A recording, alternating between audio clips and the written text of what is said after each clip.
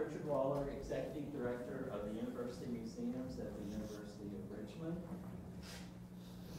Thank you for joining us this evening. I'm sorry we don't have enough chairs in the brown alley room for you. But again, I'm going to offer up this front space if you want to sit on the floor. Thank you for joining us for the opening of our exhibition, Robert Hodierne, Vietnam War Photographs, in the Lora Gallery of Design and Nature. Organized by the University Museums, the exhibition was curated by myself in collaboration with Robert Hodierne. The exhibition commemorates the 50th anniversary of the beginning of the United States' involvement in the Vietnam War. Robert Hodierne was a 21-year-old freelance photojournalist when he made his first trip to Vietnam in 1966.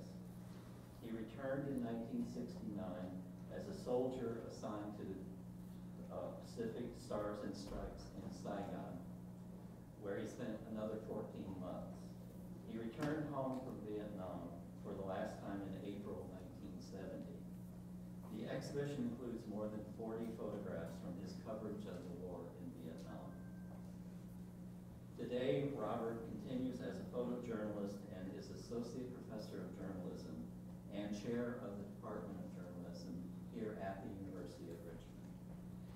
The title of his talk this evening is Young and Hungry, a freelance photographer in Vietnam, also known as Skinny Bob, evidently, what he's telling us. Following Robert's lecture, if we have time, we will take a few questions. Then please join us for the reception and to see the exhibition. Please join me in welcoming Professor Hodierne. Thank you, Richard.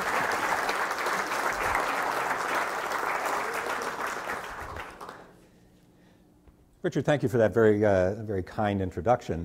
And you were right. We should have charged admission tonight. I thought if we gave the tickets away, it would be better. Every war has its music soundtrack. The Civil War had Battle Hymn of the Republic and Dixie. World War I had songs like Over There and It's a Long, Long Way to Tipperary. World War II had a great soundtrack, all those big bands. The Korean War kind of got shafted on the music front, but then the Korean War pretty well got shafted all the way around. And then there was the Vietnam War, the first rock and roll war. What you were listening to tonight as you came in, if you could hear it, was a playlist of some Vietnam music. How many Vietnam veterans do we have in the room? Could the Vietnam veterans in the room stand up, please, for a second?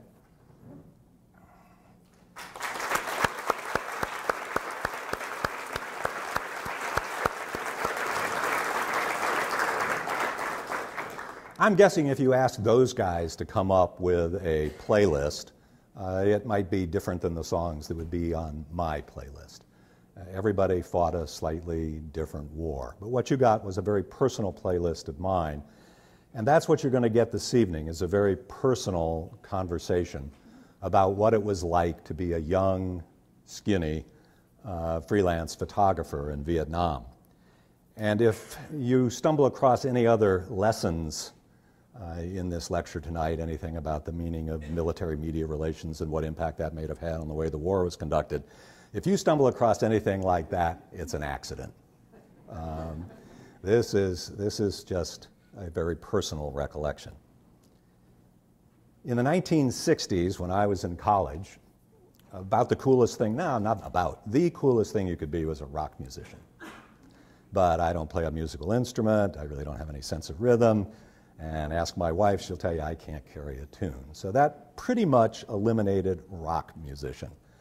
But the second coolest thing I thought you could be was a photographer. And there were lots of popular culture hints about why a young guy might want to be a photographer. Movies like Blow Up. Hell, even some of the rock musicians wanted to be photographers. But I wanted to be a photographer, and my feeling that that was a cool thing to be was solidified for me during my sophomore year at Grinnell College in Iowa, when 3 other guys and I, all working for the student newspaper, cut classes for a couple of weeks and went down to Selma, Alabama to cover the civil rights demonstrations there. And I had lined up a little freelance radio reporting gig to help defray the expenses. And it came to pass one day that I found myself sitting quite literally at the knees of Martin Luther King as he stood on the Dallas County Courthouse steps in Selma speaking to the protesters. So there I am, holding my microphone up, catching every word that he's recording. And right next to me, brushing elbows with me, was legendary Life magazine photographer Flip Schulke. Now, I say legendary Life magazine photographer. They were all legendary. But to my way of thinking, Flip was especially cool. I mean, how could you not be with a name like Flip? Even if sometimes you wore pretty silly hats. So Flip's sitting right next to me. I'm holding my microphone up. King is speaking. And at one point, Flip leans over to me and whispers words in my ear, words that have stuck with me all these years. "Kid," he said, "get your damn microphone out of my picture." This is the picture he took. My hand is about right there.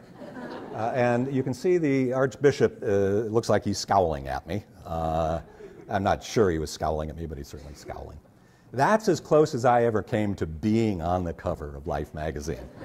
But more than wanting to be on the cover of Life magazine, I wanted one of my photographs to be on the cover of Life magazine.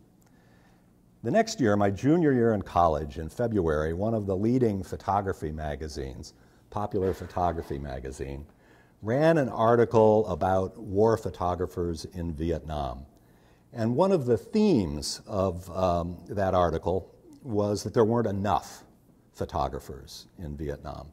And it quoted UPI's photo chief in Saigon, a fellow named Dirk Halstead, as saying, in effect, if you were young and hungry and wanted to be rich and famous, Vietnam was the place to be. So I wrote Dirk.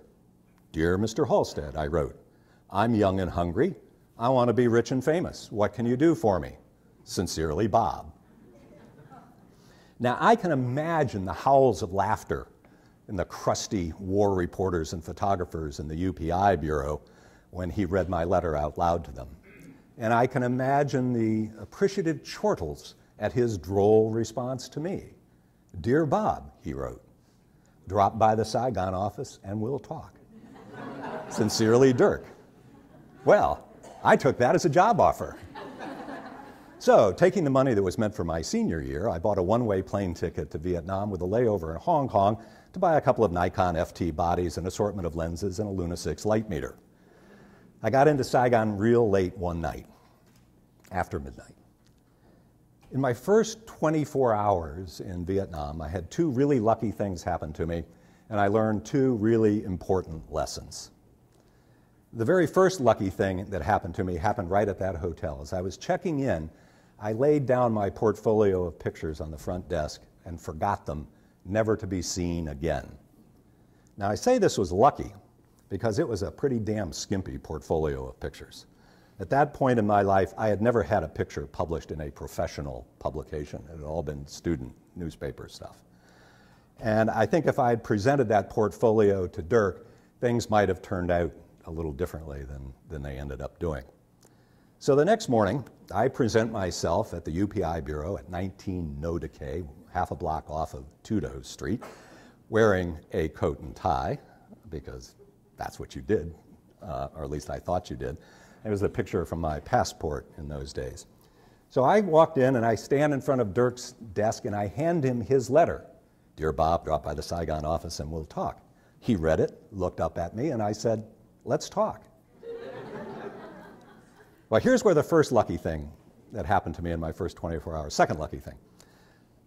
In addition to the central government fighting communist insurgency, they were also having trouble with Buddhists who were upset that they didn't have a bigger say in the government, which was dominated by Catholics. And Buddhists were actually rioting. Buddhists and riot you don't normally find in the same sentence, but they were rioting. And in this particular week, The center of trouble was in Hue, the old imperial capital in the northern part of South Vietnam. And all of Dirk's photographers were either in Hue, covering the riots there, or they were out in the field covering combat.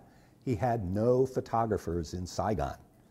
And as my luck would have it, rioting broke out in Saigon at the Vinh Hoa Dao Pagoda, the largest Buddhist pagoda in Saigon. And so Dirk looked at me and said, "Kid, take your coat and tie off and go with this guy." This guy is Dan Sutherland. Dan is a slender, bookish, bespectacled fellow who by Saigon Press Corps standards actually qualified as an intellectual. He had a master's degree in Far Eastern Studies from Harvard. He spoke fluent French, was learning Vietnamese. And so off I go with Dan. We get in the office vehicle, this mini moat. That is the actual vehicle, and that is Dan. This wasn't the day in question, but you can't have a picture of everything. So off we go. Dan is driving, and I'm in the passenger seat. We get a few blocks from the pagoda, and the Vietnamese police have set up a roadblock. And they stop us, and they say, "You can't go any further." And Dan says, "Oh, yes, we can. We're American journalists." And the Vietnamese policeman says, "No, you can't go any further." Dan says, "Oh, yes, we can." Whereupon the Vietnamese policeman pulls his pistol and holds it up to Dan's head and said, "No, you can't." Dan puts the mini moat in gear, hits the gas, off we go, and I'm sitting there thinking, I am so far over my head here. This is where I learned my two important lessons. The first important lesson involved tear gas. I was of the firmly held belief, based upon no empirical evidence whatsoever, that you could overcome the effects of tear gas by force of will. And I had ample opportunity to consider the folly of that position as I sat on the curb barfing my guts up. The Vietnamese police were using tear gas with great abundance. The second important lesson I learned is that riots are actually pretty easy to photograph. Pretty much any direction you point the camera, you're going to get a decent picture. So I made my pictures. Dan interviewed his people. We went back to the UPI Bureau, and I turned my film in. They developed it. And Dirk bought 5 of my pictures and moved them by radio telephone from Saigon to New York. Now, 5 pictures was a lot for one story. It was expensive to transmit them back to New York, and UPI is famously cheap. And they paid me the princely sum of $15 per picture. Now, lest you think that was really a ridiculously small amount, in current dollars that works out to about $110. So, $550 for my first day's work. Whoopee, this is going to be easy. Based on that first lucky day, Dirk was laboring under the misapprehension that I actually knew what I was doing. And based on that, UPI supported me for press credentials. And those press credentials, the military press credentials, got you the ultimate e-ticket rides. You could hitch rides on all the military aircraft. You were to be treated with the protocol rank of a field grade officer. There I am, a 21-year-old college dropout being treated like a major. And you could fly any place. You could hitch rides on these planes and go anywhere. I tell you this story, and by the way, that made me at that point the youngest person ever fully accredited to cover the war. But I wasn't the only young, ambitious, inexperienced photographer in the war. There were guys like Tim Page, Dana Stone, Catherine Leroy, a little more about her later, Sean Flynn. Poor Sean, you can't mention Sean's name without mentioning that he was Errol Flynn's son. Robert Ellison, all these guys, young, ambitious, and freelancing in Vietnam.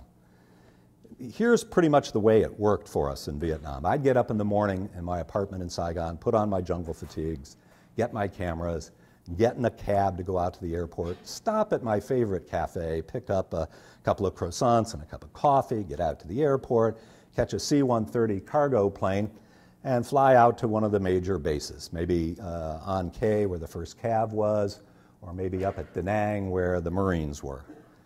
And when you got there, you either went to the public affairs office and asked, "Hey guys, what's going on? Can you get to me where the action is?" Or better yet, you just went to where the helicopters staged and, back there, and hitched a ride there, walking from helicopter to helicopter. You going any place exciting?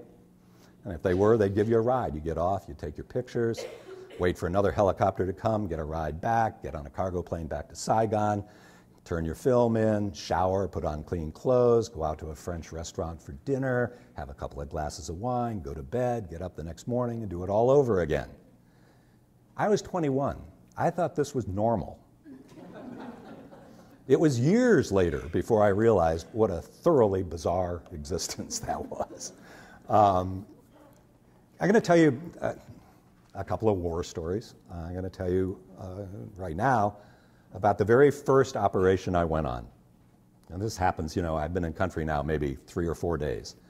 And I went out with the 1st Infantry Division, which was operating just north of Saigon.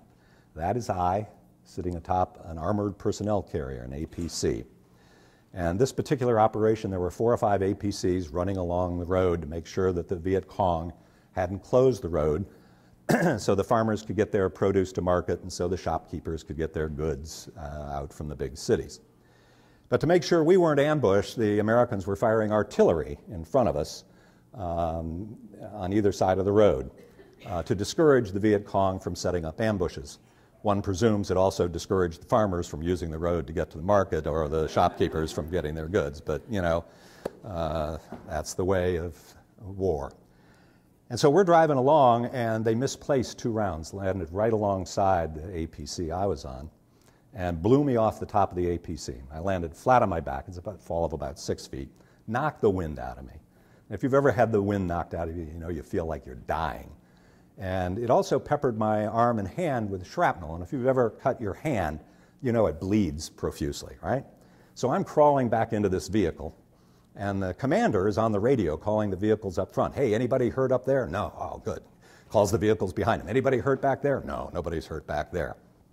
Then he turns around, and he sees the civilian correspondent crawling into his vehicle with what looks like a bloody left stump. The color just drained from this poor guy's face. He thought he'd crippled the civilian correspondent, ruining his career. So he calls in an emergency medevac for me, the highest order of urgency that you can do. The helicopter comes screaming in. 2 guys jump off with stretchers. They're a little confused to see me walking.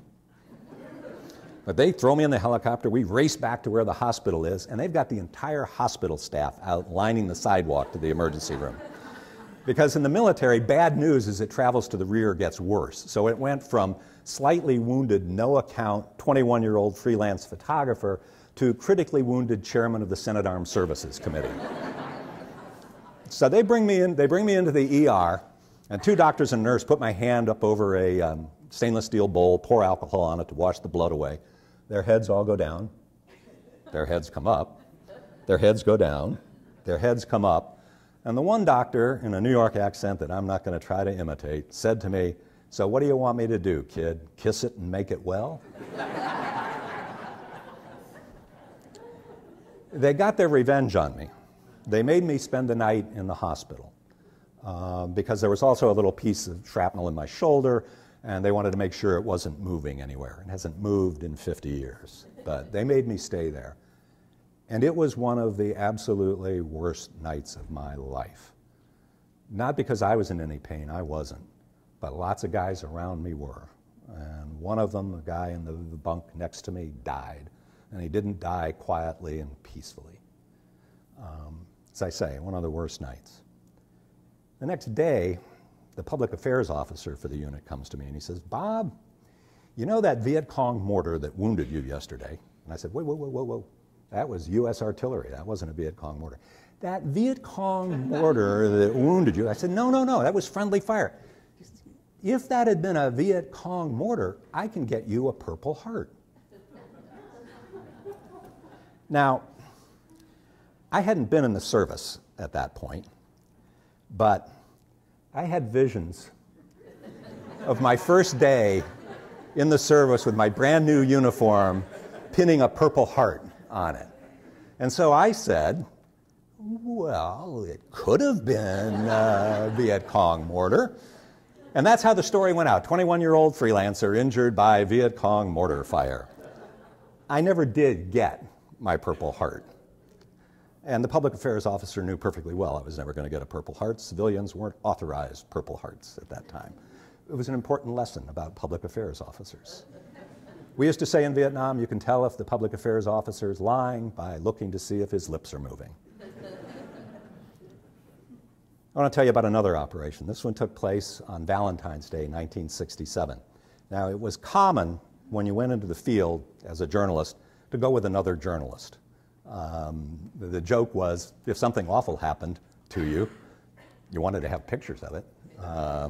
And so on this particular operation, I was accompanied by Dana Stone, who was another very young, inexperienced freelance photographer. He was stringing for the AP. I was stringing for UPI at the time. And also Ib Heller, who was a Danish newsreel photographer, and he was shooting for UPI-TN, UPI Television News. He actually was a trained professional and knew what he was doing. So this is a picture of where this fight that I'm going to talk about took place. This picture was taken a couple of days after the fight by an artillery officer. And the main company was right in here. Now, apparently, we'd been out there a couple of days, and apparently we'd made it very clear to everybody that we were annoyed that there was nothing going on. And I say this was apparent because every time I've encountered somebody from this unit in years since, they always start out by saying, "Oh, you're the guy who was bored." So in our boredom, the 3 journalists and a squad of 6 men wandered up over in this way just to look through some houses. The rest of the company started across this dike, and they got about there when North Vietnamese soldiers dug in here, opened fire on them. And in the opening onslaught, the platoon leader was killed, the platoon sergeant was killed, a couple of other guys were killed, and the company was pinned down out in that rice paddy, unable to move. So they called the squad that we were with, that's the squad leader there talking on the radio, and told him to move his men around to the left to take some heat off the company and maybe they could withdraw or maneuver in some way. So we started moving from there and we got about here when we actually saw North Vietnamese soldiers here running that direction. That was one of maybe 4 or 5 times in my 2.5 years in Vietnam that I actually saw live enemy who weren't either wounded or prisoners. These guys were still after us. So the soldiers took them under fire, and then we continued moving. We got about right here when we were ambushed ourselves. And the opening salvo caught me and 2 guys out in the open. And the guy on my left was hit, and the guy on my right was hit. I wasn't, but I was pinned down out in the open with these guys. It was the first time in the war that I thought they weren't shooting at us, they were shooting at me. And I didn't like that. I wanted to talk to them about that. You know, guys, you know, really. So we ducked for cover. That's the sergeant. That's the sergeant directing his men. There they are, firing on the other side of the little dike there where we were taking fire from. And here's the sergeant. He and I are pinned down out in the open. This guy is dead, that guy is badly wounded, and the sergeant is pretty perplexed. Dana and Ebe, meanwhile, have wonderful cover. They're in a nice ditch, and that worked out well for me because they took some good pictures of me. Here I am. And people have looked at that picture and said, "Why are you smiling?" And I'm not smiling, I'm grimacing. But happily, Dana took some nice pictures. Ebe also got some good video going. Oops, where is it? Come on. Play.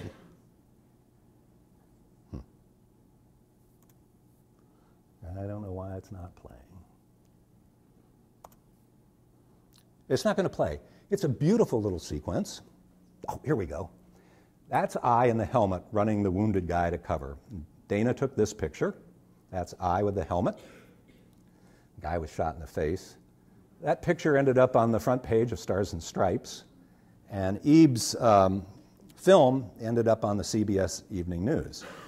And in both cases, it identified who I was. And the commanding general of the 1st Cavalry Division, in the grand way that commanding generals do, said, "Whatever that young man wants, he gets." A couple of weeks later, I was with the 1st Cav, and I was trying to get from point A to point B. And there was a battalion commander, a lieutenant colonel there with his helicopter, and I said, "Hey, Colonel, can I get a ride over to point B?" And he says, "No, can't do it." He didn't like reporters. And just like in some Hollywood movie, in comes the commanding general in his helicopter. And he steps off, strides right by the lieutenant colonel, comes over to me and shakes my hand and says, "Bob, how are things going?" And I said, "Well, they're going great, General. I'm trying to get over to point B." He says, "Oh, the colonel's going there. You'll take him, won't you, Colonel?" When I got back to Saigon from that fight, I looked at this picture. When I was first looking at it, I thought, holy cow, I've got my Robert Capa Spanish loyalist moment of impact picture. I thought this was the guy standing next to me as he got shot. And I was really excited about that because that's a really rare picture to be able to get.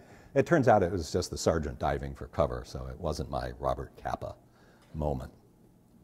Now this guy, this sergeant, if I knew his name at the time, I have forgotten it. Wasn't in any notes I could find. But when the first Gulf War started, this picture has been up on my office wall for years.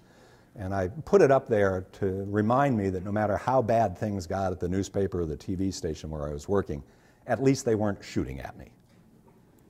But I got curious about him. Whatever happened to this guy? So I posted his picture on some First Cav alumni sites. And right away, people said, "Oh, that's Sergeant Joe Musial." Joe is of a particular type. He was one of these garrison screw-up soldiers who just couldn't make it in peacetime. But in war, he was hell on wheels. He went into the Army in 1954, got promoted, busted, promoted, busted. By the time he went to Vietnam in 1966, 12 years in the service, he was an E4. Draftees with a year in service were E4s. But they put him in charge of an infantry unit, and he was hell on wheels. When I saw him, he was on his first of 3 tours in Vietnam. He won 2 Silver Stars, 3 Bronze Stars, 3 Purple Hearts, and was known universally in the First Cav as Sergeant Rock, named after the World War II comic book character. The First Cav was in the habit of naming LZs, landing zones and bases, after soldiers who died. To the best of my knowledge, they only ever named one base after a living person, LZ Rock. That's the kind of reputation this guy had. But the guy said, if you want to talk to Rock, you're going to have to hurry because he's in the hospital, the VA hospital in Battle Creek. He's got lung cancer. He doesn't have long to live. So I drove up there and interviewed him. Of course, I arrived, and the first thing he says to me is, "Oh, you were one of those guys who was bored because there wasn't any action." Guys carry a grudge. So I interviewed him and was doing a piece for Reader's Digest magazine. Don't laugh, they pay really well. And the piece, all the journalists in the room are going to laugh when I say this, it was one of those pieces that wrote itself. It just flowed right out of the computer, except for the ending. It didn't really have an ending to this. And I was struggling over it.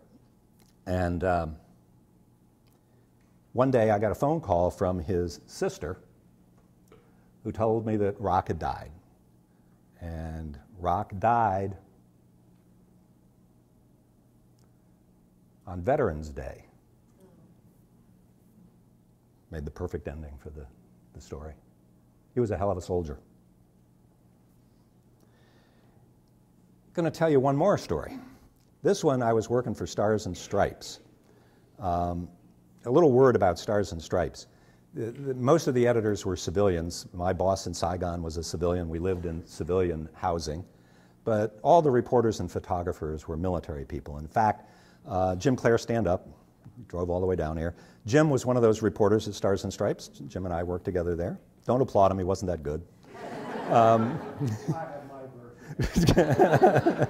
I was worried he came down to fact check me. But among the reporters that were working at Stars and Stripes, 2 of them went on to win Pulitzer Prizes. One of them became the editor of the Chicago Tribune, another the editor of the New York Sun. One of them was Steve Croft, who was a 60 Minutes correspondent for many years. They worked for magazines and newspapers like the Newsweek and the Washington Post. It was a pretty high-powered group of young guys who, as you might imagine, were probably pretty hard to get along with the military. We had lots of fun. So the story that I'm going to tell you about was a battle that I went to in a place called the Duck Valley, about 30 miles south of Da Nang. And what I'm going to do is I'm going to read the story that I wrote. The pictures are pictures I took at the battle. Now, that didn't cause much trouble, but the story caused a bunch of trouble. So I'm going to put my glasses on here, and I'm going to read this story to you with your indulgence. Duck Valley was the dateline.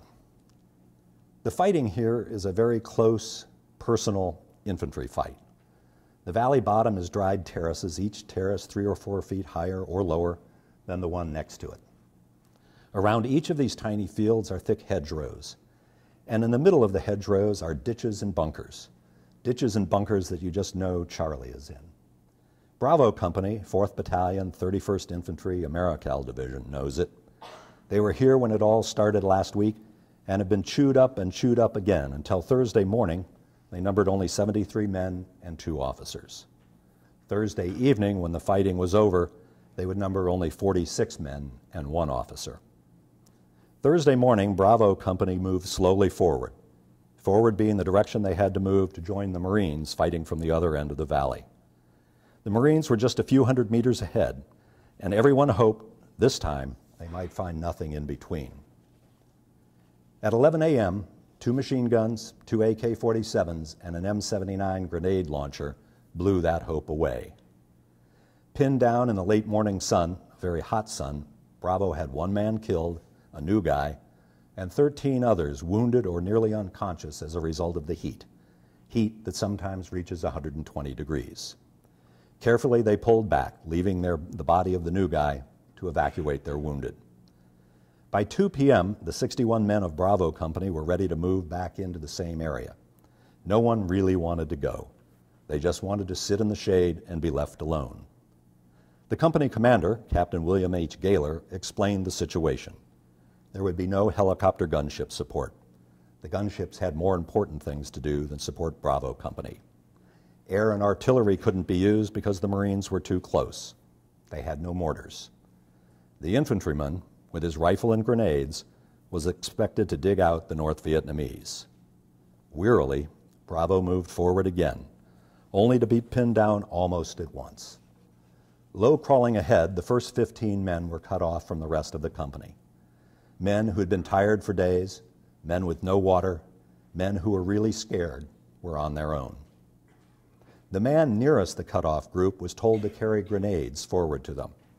He refused, crawled back, and asked the medic for pills for his nerves. While hiding back with the wounded, the nervous soldier was wounded by an M79 grenade round fired by the NVA.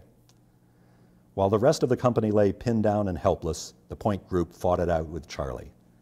Late in the afternoon, just as darkness was coming, the point men managed to escape, crawling a few meters back to the rest of the company. 4 more Americans were dead, their bodies still forward.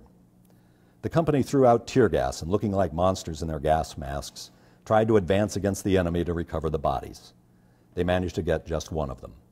5 more NVA were dead and 2 captured M60 machine guns were destroyed. As night fell, the company straggled back to find a place to sleep. Friday morning, more tired than Thursday morning, but now only 47 strong, Bravo knew they'd have to go back in to get the bodies.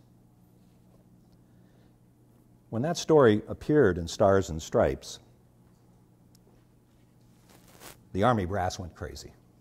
The chief spokesman for the Army in Vietnam, a guy named Colonel Campbell, gave a speech to a bunch of public affairs officers in which he called Stars and Stripes the Hanoi Herald. And he was particularly upset at how specific I had been about the casualties. And in truth, being that specific about the casualties violated the ground rules that we all operated on.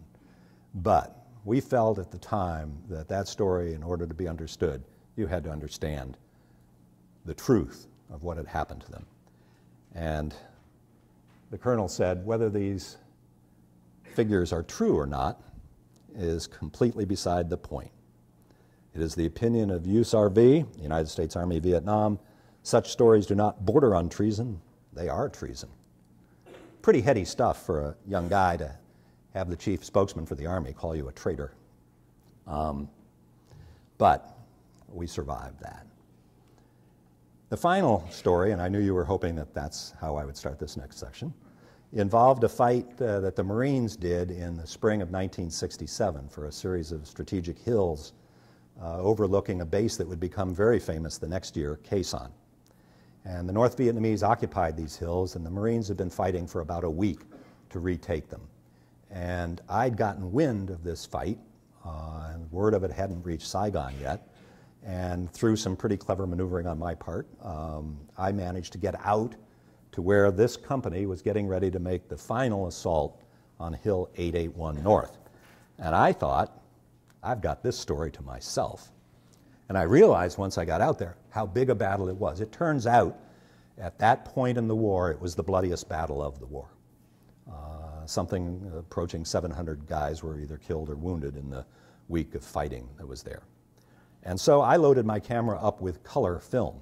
Now in those days, if you were a freelancer, black and white was the way to go. Newspapers couldn't reproduce color. The only people who could use color pictures were, oh, let's just pick a random publication, Life magazine. So I'm starting to think this is my cover.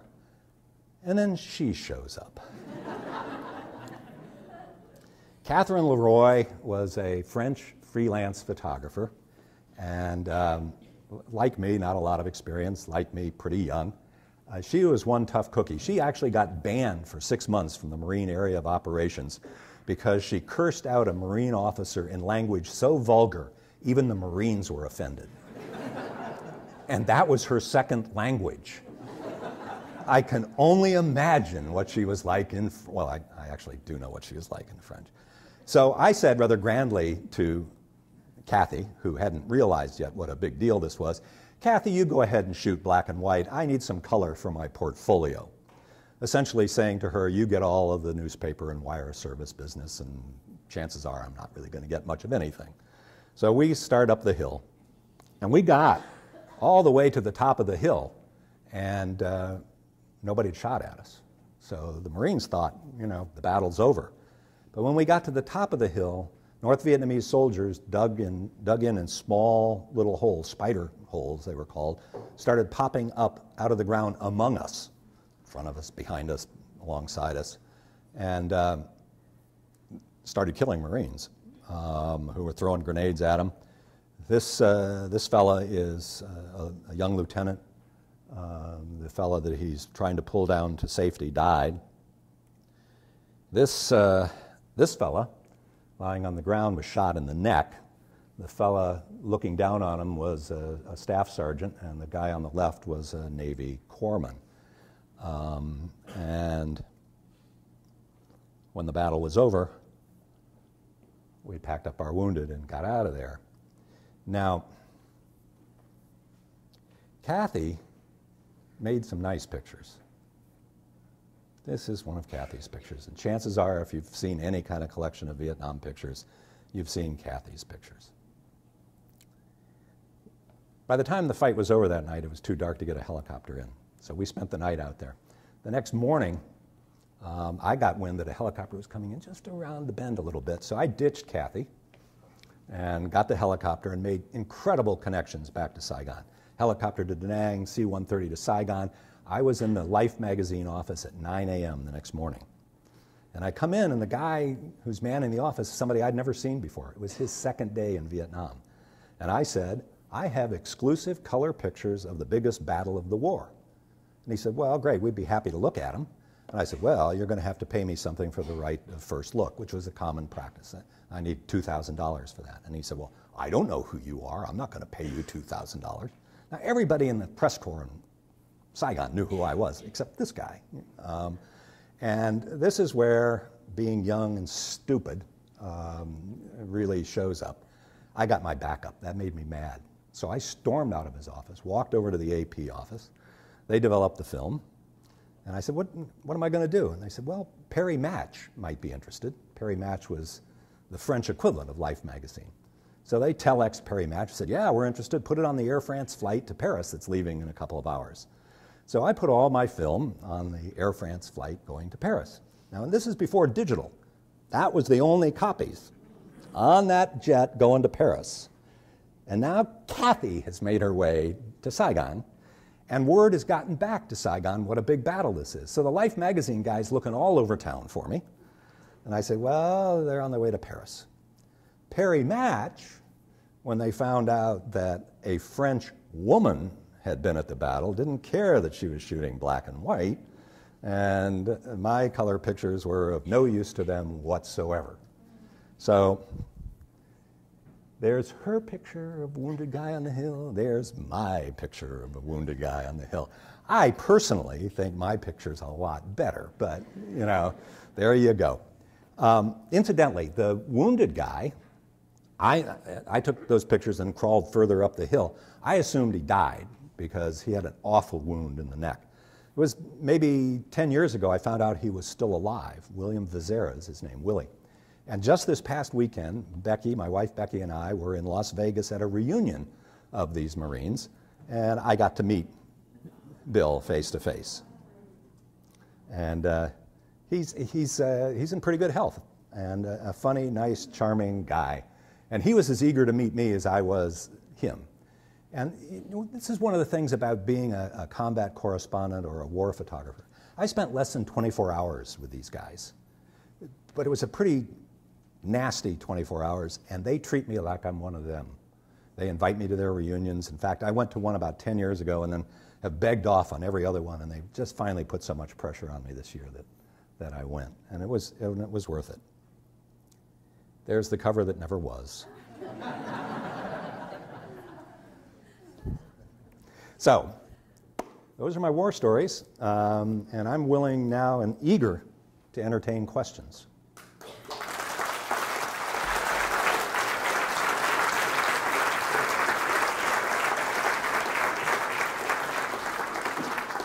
Incidentally, if you haven't gotten enough of my pictures by the time the evening's over, VietnamPhotography.com has lots of my pictures. Yes, sir? Were you ever witness to any war crimes?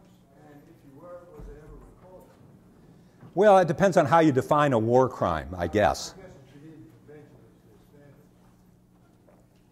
A lot of the shelling and bombing that we did was pretty indiscriminate, and I think that could be considered a war crime. But if you're asking, did I witness anything like My Lai or the wanton murder of civilians or prisoners? No, I didn't.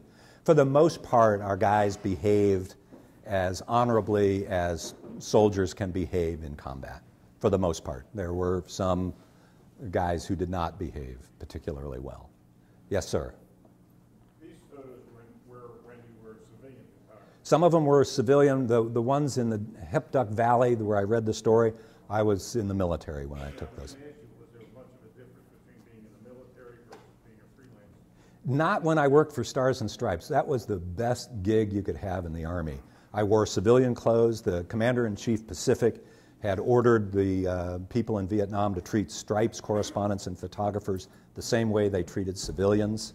The uniform, the jungle fatigues I wore in the field had no rank insignia or branch insignia, had my name and Stars and Stripes.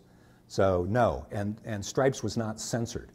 We were the only defense-related publication in theater that wasn't censored. And in fact, we had the only teletype link out of the country that the Vietnamese government couldn't pull the plug on. So from time to time, we would transmit AP stories or New York Times stories if the Vietnamese had decided to close the circuits down. Yes, sir? What kind of cameras were you using? Mostly I used Nikon Fs for when I had lenses like 105 and 200, and Leica M2s for the wide-angle lenses. I shot Tri-X exposed at 400 ASA, and the color was high-speed Ektachrome exposed at 160 ASA.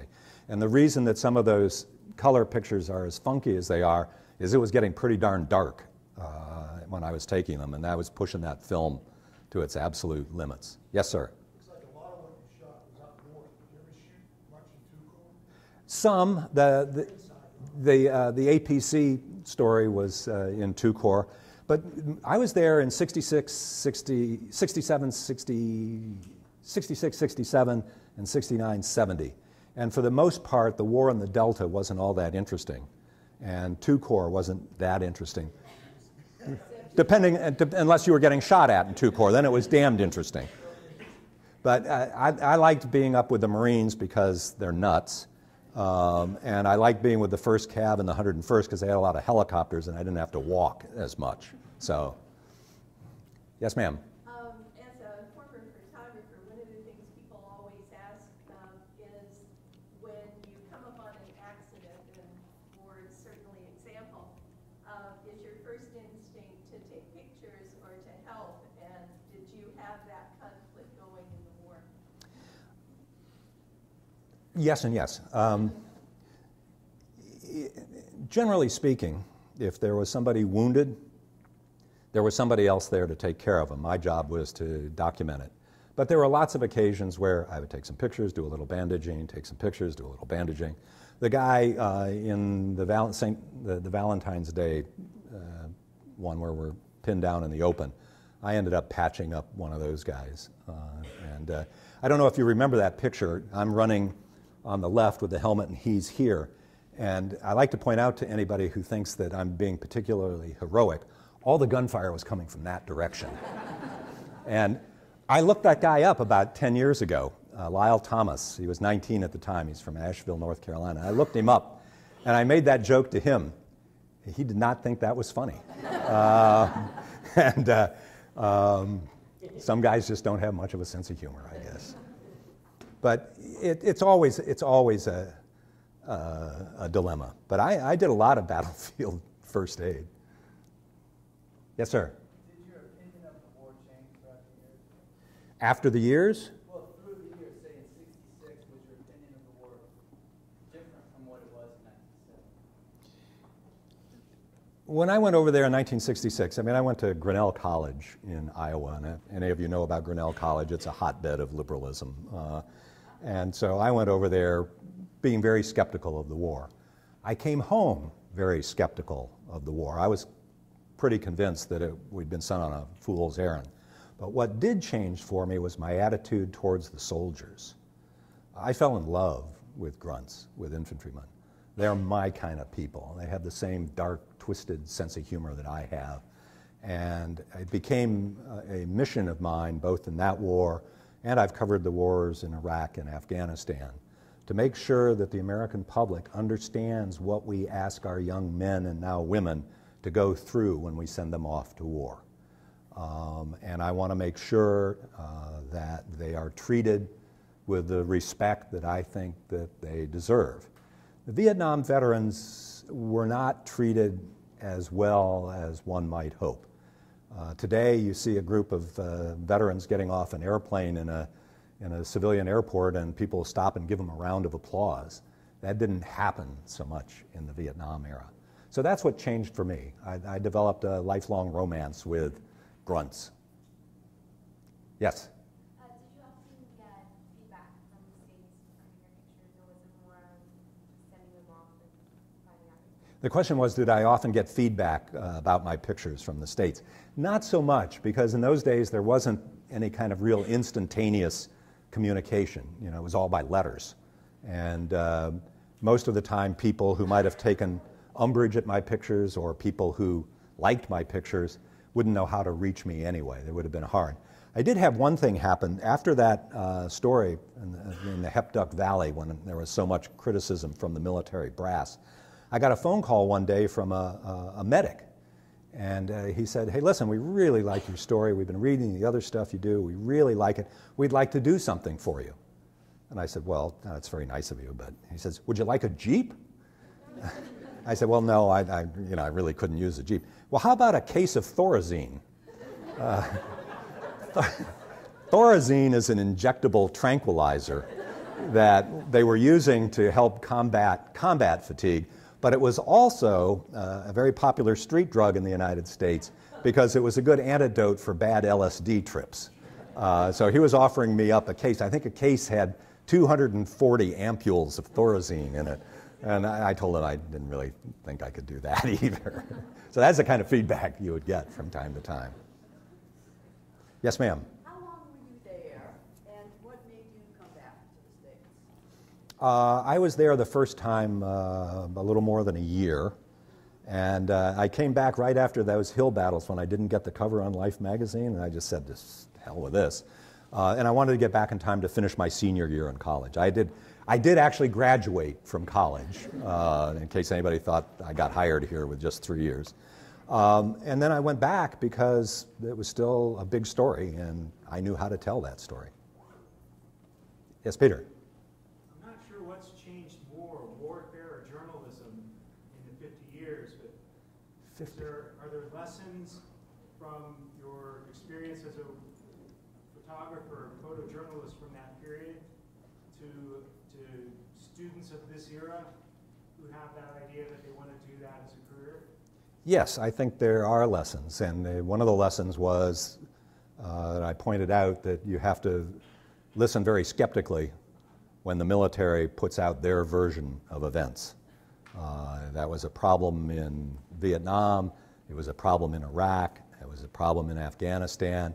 It's a problem today with intelligence reports about how successful we're being combating ISIS, the books on that being cooked to make it look better. So you have to maintain a high level of skepticism. The thing that's difficult about journalists covering wars in the military is that, generally speaking, with the general public, the military's credibility is higher than journalism's credibility. And so you're fighting an uphill fight, but you have to, as we say in journalism, if your mother says she loves you, check it out. Yes, sir. But from that perspective, in Vietnam, as you say, the American public didn't think much of us, probably still doesn't. But their impression of what was going on was greatly colored by journalism and by film, and still was getting back to the States. And when I was there, precipitated, I believe, some riots and some protests. Every time that happened, when there was a riot or a protest in the States, we knew we were going to get hit that night or get hit the next day. And it happened every time. Because they, as is happening today, the NBA and Viet Cong, were taking advantage of and were trying to get publicity and impose a certain attitude on the American public. And a lot of that came from the reporting that was being done. I'm not saying that the reporting was bad or shouldn't have been done, but it was just a fact of life. Well, there's a very interesting 2-volume book about the history of media and the military in Vietnam that was actually done by the Army Historical Branch, who was commanded at that time by General Jack Montcastle, who's on the faculty at the Jepson School here. And that volume pretty much debunks the widely held belief among military people that the media lost the war. Public opinion in the United States about the war was pro-war until 1968. And 2 things happened in 1968 that changed it. Up until then, the military had been talking about how successful they'd been, how many NVA they'd killed, how many Viet Cong they'd killed, the light at the end of the tunnel, this war, we're winning this war. And then comes January 1968, the Tet Offensive. And the Viet Cong and the North Vietnamese launched coordinated attacks on every major population center and every major military base in the country. Now, they got their tails handed to them. We killed them by the tens of thousands. It was a tactical defeat for the communist forces because they were really severely weakened for months after that. But it was a strategic victory because back home the American public said, wait a second, if we've been winning this war and we've weakened them so much, how were they able to do this? And that's when the public opinion polls started going this direction. Second thing happened in 1968, and that was the government announced that they were going to do away with the student deferment for the draft. If you were in college before then, you weren't eligible for the draft until you were out of college. And I think the effective date was November of 1969. College students were suddenly available for the draft. And that meant that anti-war demonstrations in Washington that had had 50,000 people went to 250,000. Thank you very much, college boys. And middle-class families who hadn't been particularly touched by the war up to that point suddenly realized the sons of doctors and lawyers and small businessmen were eligible for the draft and were drafted. And that's when the bottom fell out of public opinion on the war. But you're right, they were very aware of what impact their actions were having on public opinion in America. But contrary to some of what you're implying about when college graduates are no longer considered graduates, not counting my officers, I had 29 enlisted college graduates. What year was that? 69. 69, yeah. I went through... All stuck their hand up and said, I'm going. As a public, I'm going somewhere else. Well, and that's... Out of 110. In my basic training company in August of 68, the average educational level was 13 and a half years. We had more college graduates and post-graduate students than we had high school dropouts. And boy, was that a problem for the drill sergeants. Okay, maybe two more questions and then we'll retire.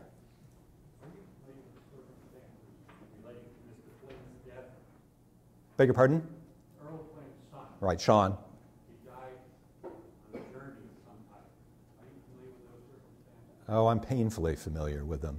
He and my pal Dana Stone were in Cambodia, and they were riding a motorcycles out to find where the action was, and they vanished.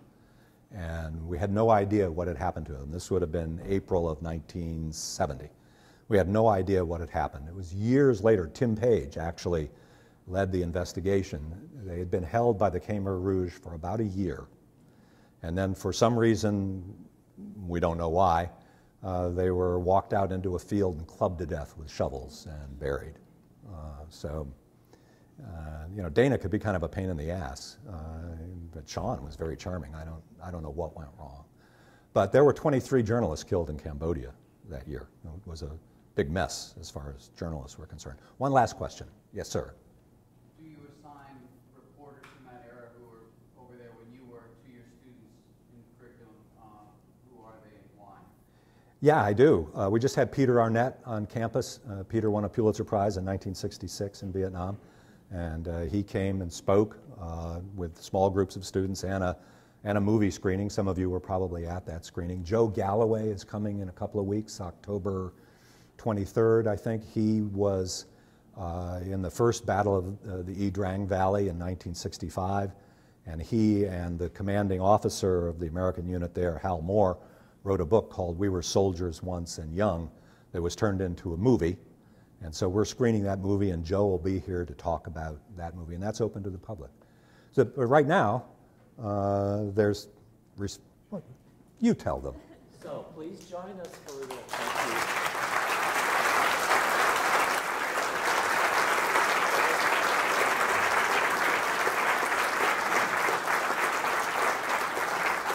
And now we want you to see the exhibition of his photographs. So please join us in the museum to see the exhibition and have refreshments.